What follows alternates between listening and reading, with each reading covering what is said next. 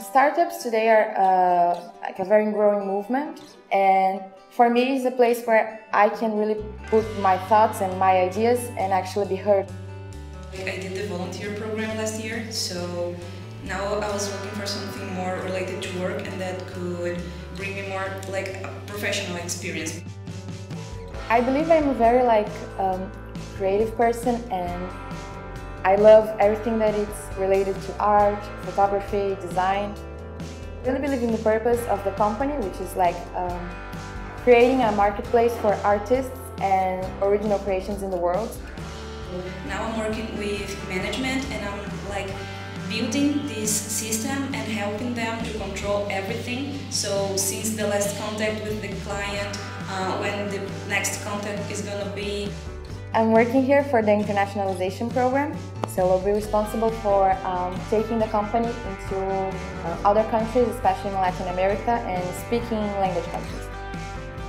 Another thing is the age, because I'm 22 and the youngest person here is 28, so there is this distance. And how am I going to explain to a person who's 40 years old that this is better for him, for her? For me, the hardest thing was to be working in Spanish. I am more flexible now and I am stronger when it comes to the emotional part.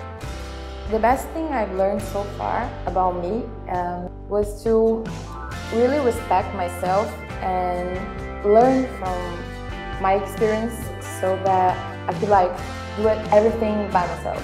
When you're here, if you close yourself, you won't live the experiences you have to live and the opportunities that are given to you. And this is really building a different Camila than arrived here. And when I leave, I'm pretty sure I'm gonna be very, very different.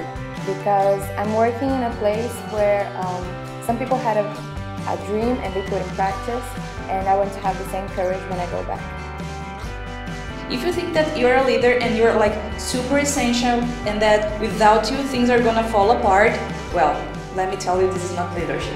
You see that leadership is about engaging and being secure that when you leave, what you started will go on.